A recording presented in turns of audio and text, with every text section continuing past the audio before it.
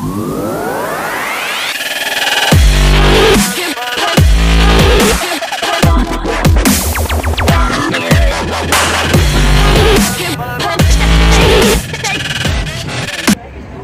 in LA and I'm waiting for Jen, who was supposed to be here, but we're gonna go watch Yoshiki.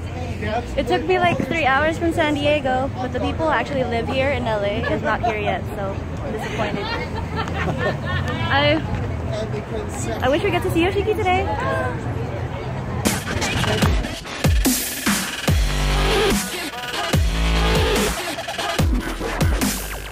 I saw them for 3 nights in a row at the biggest convention center in Japan, playing for something like 35,000 people a night, and everybody doing this. And it was really exciting. Yes! Yeah, it was epic. I think I might have cried a little bit seeing it on the big screen just now. So this is really exciting. This is a real treat. We're going to talk now with Yoshiki and the director, Stephen Kijak. We're going to announce Stephen first. This is the man responsible for telling this amazing story. You can only imagine what a challenge it was to tell a story like this. Thank you very much. Hello, congratulations. Can we get an X? We are. X! How you feeling? I'm feeling good. Look at this room. I know, it's crazy. Amazing. So yeah, you've had a really busy week. We have, yeah. We've been promoting it and getting ready for this, and yeah, just getting ready to spread the word. And what's been the overall response? really fucking good, I gotta say. Really good. A lot of tears, a lot of X's, a lot of inspiration, a lot of headbanging. I think we got some great hairspray going on. I mean, we just got back from London, and like there were 5 girls who dressed up like the entire band, and they really went for it. I've been thinking a lot of cosplay in London. It was good. I've been thinking of recreating some of the looks from like. We've already got Hide's color, right? Yeah, that wasn't delivered, but I'm feeling there's some really good looks there. But actually, we should really bring in the guests. We really should, and I'd like to bring down the man of the hour. It's Yoshiki. Please join us.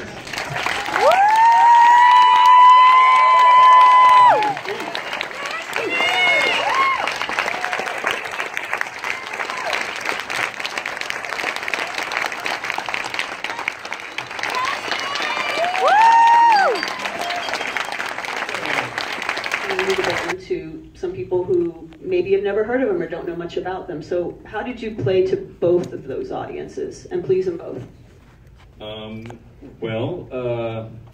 It's an interesting challenge, and I think having done a number of films like this, that is almost always the central challenge. I mean, less so with a band like the Stones, obviously, who everybody knows about. But with this, I think the decision that I made was, in a way, to almost try to convince myself that I was inventing them as I was making the film, that it was kind of like a drama, or I was creating some kind of fictional universe, and make sure the film just felt like, you know, a really tightly crafted dramatic film with all the ups and downs, peaks and valleys, the rhythms, the vibe, the look, everything that would satisfy me. It's like, as long as I was getting off on it, and I felt like this is going to be an awesome movie, like I just had to have that kind of gut instinct about it, I figured we would be okay with both sides of that spectrum, you know what I mean? And obviously, coming from my perspective, it was an advantage for the non-fan to kind of be their guide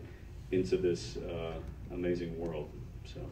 So Yoshiki, you granted Stephen a lot of access, you know, and you really put it out there. Was there any, did you feel any hesitation on making this film? Because there's moments of levity, but there's also a lot of heavy moments as well. Yes, at the beginning, I didn't want to make this film at all. My agent approached me, you know, to create this documentary film several years ago. I said, I can't do this, it's too painful. Then eventually, people convinced me. Then once I decided to open the door, I just decided to open the door all the way. So I gave Stephen access to any footage of Action Man. Is it hard for you to watch parts of this film? Yes, still hard to hard for me to watch still. How do you feel now that it's out there, though? Is it cathartic in any way? I think it's good. I mean, the process of making this film was kind of therapeutic as well. There's a thing called Last Live. Before our band broke up, we did one show, Tokyo Dome. It's about 3 hours show, something like that. Then after Last Live, at that time we had the Universal Music, they asked me to release the DVD. I said I can't, because I can't even watch first 5 minutes without breaking tears. So it took almost 2 years or something, or even more, to edit. I mean, I couldn't edit, so I had an editor edit that one. So if I cannot watch that Last Live 5 minutes, how could I watch entire kind of like the story of ex-Japan? So it was pretty hard. Why do you think it was, this is a question for either of you, why do you think it was important that this story be told, and be told now?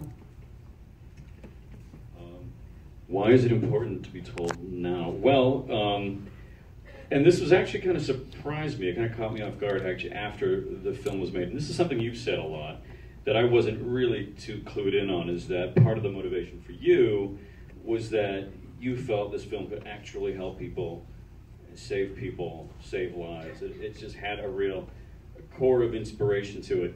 And I was just scrambling around trying to tell a story and get all the pieces in the right place. But it really was kind of after the fact. It was actually our second screening at Sundance, and a woman came up to me who worked with troubled youth and kids who were at risk for suicide, and really just said she thought the film could be a tool that she could use to teach them or help in like some kind of therapeutic way to show them through creativity a path out. And so for that reason alone, and I've seen this effect as you meet more and more fans, they really do adhere to this kind of almost, it's almost a slightly religious attachment to this band, but you see why. Yes. Because there really is it's like our fan gave us like a second chance. That's why I'm here. Japan is still here. So I think we're gonna try one more time, or tour, or more. We're gonna keep going because we didn't even think about this when we broke up. And then Toshi got brainwashed. Then he passed away, and then there's no way we can reunite the band, but because of our fan, because our fan we're here. Also, this film is here because our fan, which is amazing. Gene Simmons, who I know you're friends with, and actually, can you tell the story about Kiss? Gene Simmons is in the film. He's been, and I know he played with you in Japan, but it's Kiss that got you first into rock, right? And that was your first concert. Yes. So I lost my father, and I was really angry and looking for something. But I was still listening to the classical music. So every month, my father, when he used to live, he bought me the vinyl, Beethoven or Chopin or Schubert. So after my father passed away, my mother did the same thing for me. So one day I went to the record shop. I was gonna buy another Beethoven Symphony No. 9 or something like that. I passed the section. There's a strange-looking people's album cover. I asked the record clerk, "What is this?" Say it's a band called Kiss. "Can you play it for me?" There was like a song called Love Gun.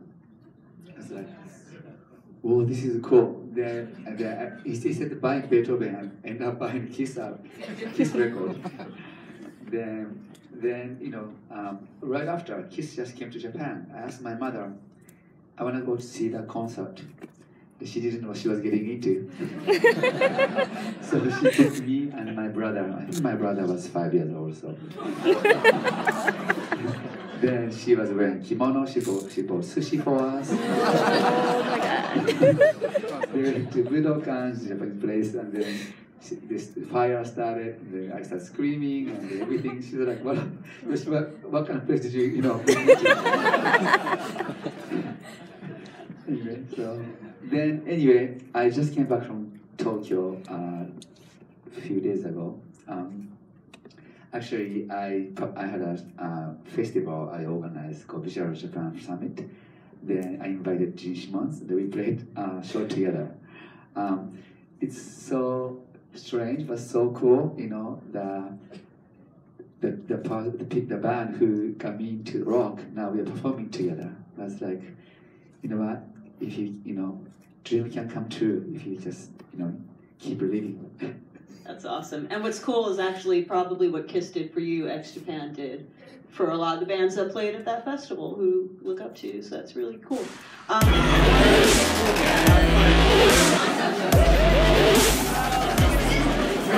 we just finished the movie. It was so good. The movie was so... Look, I have Jen. The movie was Hiram. The movie was amazing. I cried. We cried so much. We cried so much. It doesn't look like it, right? No. It looked decent. Great movie. Oh my god. Like, I have so much respect, like 10 times more than before. Yeah, actually, And like, I already loved the band for a while, but this just brought it to a whole different level. well, yeah. Like I think it was Like my respect for the father of Yoshiki. Oh, and oh my gosh. So another review about the documentary was made so well. Yeah. The editing was so amazing. Like, yeah, he so did a worth great it. job. It was amazing. Like, I even recommend everybody to come see it. watch it. Like the first 3 minutes, you're hooked. Okay. Alright. We're gonna go get food because we hungry. I have like popcorn, but I'm so hungry.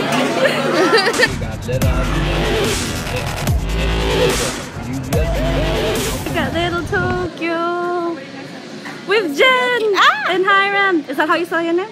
Hiram. Okay. Yes. I haven't been here since the Gazette concert. Oh no, if it's open. So we're finally at Little Tokyo at downtown LA. After watching We Are X documentary, we're gonna go eat food. But we're passing by Little Tokyo. Prospect. Hi. It's Prospect. Last time, I wasn't able to put her in the video because I was too fine, do that. It's gonna appear on my YouTube. We weren't able to film her because we were too freaking out. Yeah, about. I think it's cool. Nigga.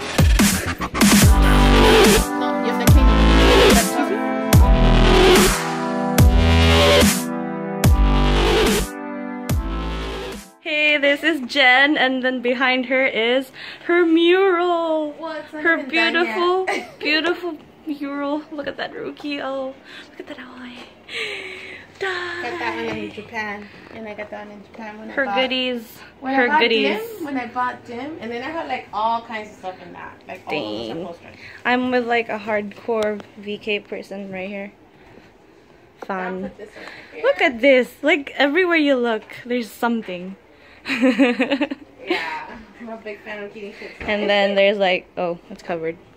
This X Japan poster, and then the back butler beddings.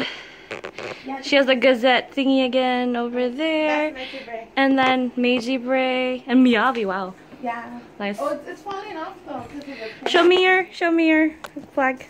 My what? Oh, my flag. Yes. How come I don't have one? That would be perfect for my I would apartment. have got it for you at me shop. Next time, tell me if there's a me shop thingy. I'm almost so bad luck at buying things.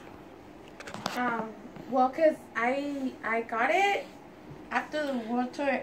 People started buying it, and I was like, I want that, and I needed it in my collection.